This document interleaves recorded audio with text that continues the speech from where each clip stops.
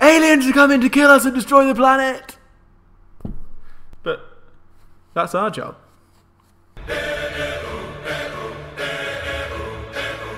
So I've been to see the film Independence Day, and I didn't think it was very good, but it was, you know, a film at the cinema, so I still had some fun. When I watch films like that with aliens coming to kill us and destroy the planet, it reminds me of what right-wingers say about illegal aliens coming over to take our jobs.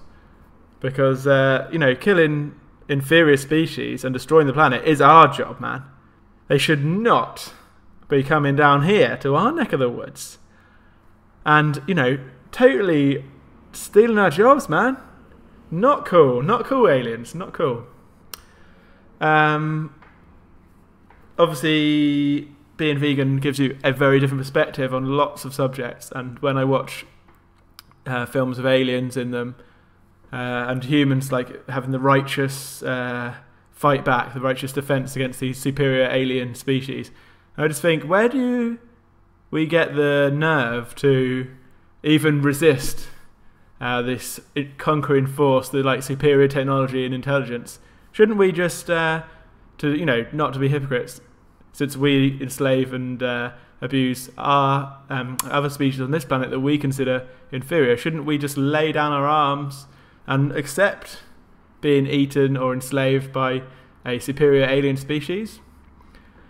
Obviously, you know, we wouldn't want to do that. That's, you know, it goes against our own individual feelings, desire to survive and stuff. But if we put ourselves in that position, shouldn't we empathise more with the animals that we do that to? So we're the alien force as far as, you know, cows, pigs, sheep, chickens, fish. We're the alien conquering force of superior technology. But they're not in a position that they can unite against us. But when one of those species does kill a human, they get brutally wiped out. So, you know, which is funny because by our own definition of like what's the goodie or the baddie in a story, we fit all the criteria for being the baddie. In the story, we kill innocent creatures and we destroy the planet, and we're not even self-aware enough for that to be a commonly accepted, you know, point of view. When I watch films like The Planet of the Apes, the older ones especially, I just you know, it's funny how we're supposed to like identify with the humans and like hate the apes for enslaving the humans. But to be fair, even in the old ones, but more so in the new ones, the apes are way more relatable. I don't know if that's because I'm vegan or because I'm like a weird ape lover. But the apes, man, I'm on the ape side. If it was the new Planet of the Apes, I would like to be in that film. I would like to have a faction of humans that support the apes. I forget the humans. The humans, we've had our chance to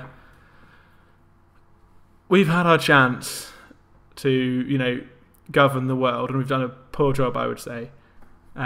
So I think, you know, Caesar and his ape group, I say fair play to him. I say good luck, learn from our mistakes, do a better job at governing the world. I think I'm pretty confident he would, because it'd be hard to do a worse job. So I'm on board. Vote Caesar for president. You know, so not like another thing of films that's funny is you've got like Chicken Run. I can't remember all the things, but like any Disney or Pixar or DreamWorks like animation for kids that's got animals in it. The animals are the goodies, and usually the humans are the baddies.